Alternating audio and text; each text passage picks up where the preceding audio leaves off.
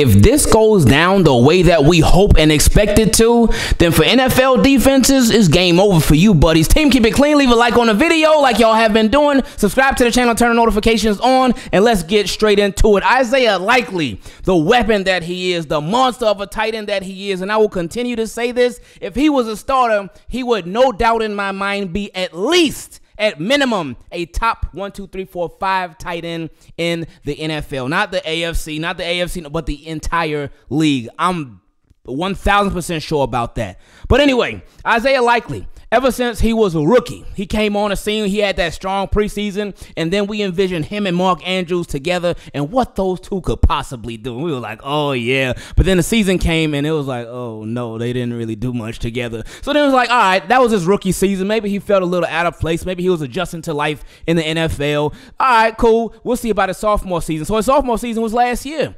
And we had those same visions like, oh man, can Isaiah Likely and Mark Andrews coexist? Can they do this thing together? Can they make it happen to where they're sort of an Aaron Hernandez and Gronk together, only on the field, of course? And we were hyped about it. We were excited about it. So then the regular season came, and Mark Andrews, he was doing his thing as usual. You know how that goes. But then Isaiah Likely, he would be so quiet. We wouldn't really hear anything about him. And when they were on the field together, we just didn't see these mismatches like crazy like we had expected. But then we did see Isaiah Likely's emergence. We saw him go off, but it was only when Mark Andrews went out.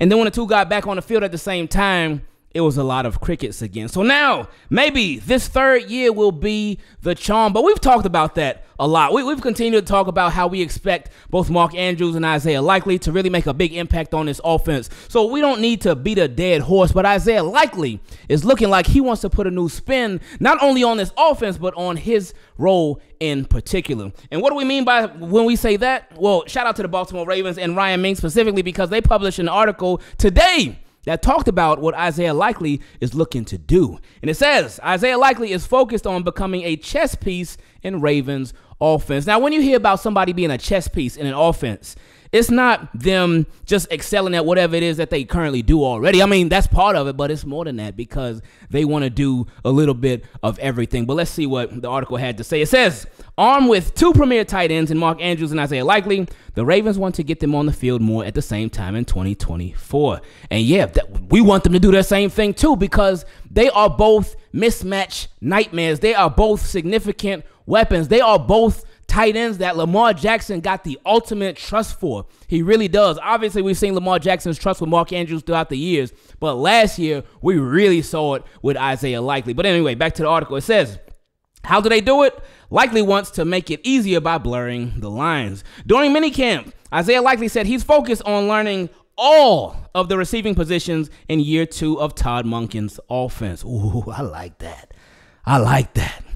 And you could think, all right, Isaiah Likely is a tight end, and he did his thing last year, but can he really learn all the receiving positions? Can he learn X receiver, Y receiver, Z receivers, tight end, and all that stuff? Can he really do all that? Well, you think about this. Remember, Isaiah Likely, he wasn't always a tight end.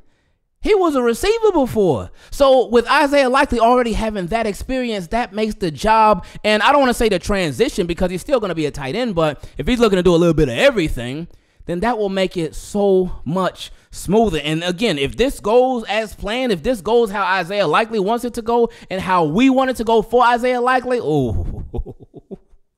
And then again, you got Mark Andrews on the then you got Zay Flower. Bait about to go off on you.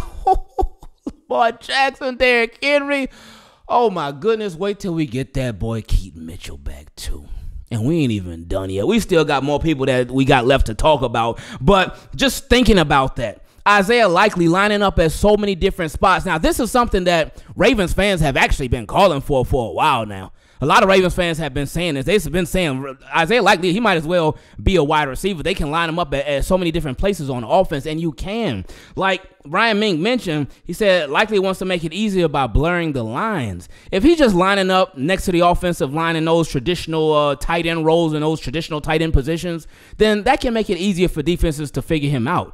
But if you got him lining up on the outside, lining up in the slot, lining up next to the offensive, you got him lining up in all these different places, That makes it that much harder. But let's get back to the article. It says, it's being a chess piece, being anywhere Monk needs me to be in this offense. Whether it's in the slot, in line, in the backfield. We didn't even talk about that.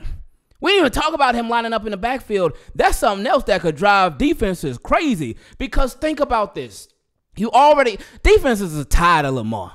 If I was a fan of any other football team and we were going against the Baltimore Ravens, I would be super stressed out. Because I'm like, oh, this dude Lamar, this dude could play like crazy, and he plays crazy, and I know what my defense, are we going to be able to stop him? Even if we can't stop him, can we contain him? Because he would just be annoying because he just does so many different things, and his impact on the game is on a whole nother level.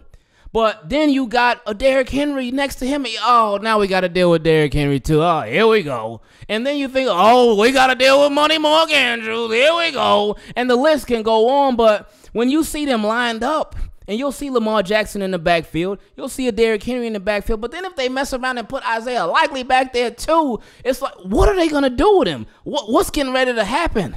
That can be so frustrating, just the thought of it, even as a fan alone. So imagine as a defensive coordinator, imagine as an actual defensive player, if you saw something like that, how that would make you feel. Ooh, that'd be frustrating. Anyway, back to the article. It says, whether it's in the slot, in line, in the backfield, split out wide by myself, the more you know, the more you can stay on the field. Oh, I like that. That's the right mentality right there. The more you know, the more you can stay on the field. And we've seen with these Baltimore Ravens, we already know the more you can do. That's been a saying. John Harbaugh hasn't necessarily said that, but we have definitely seen that throughout John Harbaugh's tenure as a head coach of the Baltimore Ravens. The more you can do, the more opportunity that you could possibly get. It says, in the 8 games after he stepped in for the injured Mark Andrews, likely caught 25 passes for 372 yards and 6 touchdowns. 6 touchdowns. What the Ravens would love to figure out is how to get that kind of production even when Mark Andrews is on the field. Yes, that's true. That's what we would love to see. Because we know Mark Andrews on the field by himself, he can produce. Isaiah Likely on the field by himself, he can produce. But when they both on the field together, yeah, it ain't been so pretty. Because we want to see these guys, because we know that the capability is there, the ability is there, but it's just a matter of putting it all on the field at the same time. We want to see these boys turn into Aaron Hernandez and Gronk, only on the field, of course. But we know these boys can go off. Like, even what's crazy about them is that PFF even gives them respect. Like PFF, like let's pull this list up real quick one time, because PFF, it listed the best duos at each offensive position. Now, we're so used to the Baltimore Ravens being disrespected in 1,000,001 different ways, but we gotta commend these articles and stuff when they actually give the Ravens their proper respect. And this is something that PFF did. So the best duos at each offensive position: at running back, Raheem Mostert and Devon Achane. Now, real quick with that, I wonder, had the Ravens, all of their running backs been healthy, if they could have messed around for that top spot. Because think of, like, it's so frustrating. I'm so frustrated for him. And I know when he comes back, he's going to be right. But you think about Derrick Henry and Keaton Mitchell. Oh, my goodness. It's so sad that we ain't going to get that for a while. But anyway, Raheem Mostert and Devon Achane. Then at wide receiver, Tyreek Hill and Jalen Waddle. No arguments for me. Even with a Jamar Chase and T. Higgins, I would still take Tyreek Hill and Jalen Waddle. I mean, you can't go wrong with either one. Both of them are trouble. But my personal opinion, I feel like Tyreek Hill is the best wide receiver in the game. Better than Justin Jefferson, in my opinion. Now, Justin Jefferson is great. He is amazing. But I still feel like Tyreek Hill is the best. But anyway, what we got to get here for, what we came to talk about, the best tight end duos in the league, Mark Andrews and Isaiah Likely. I love it.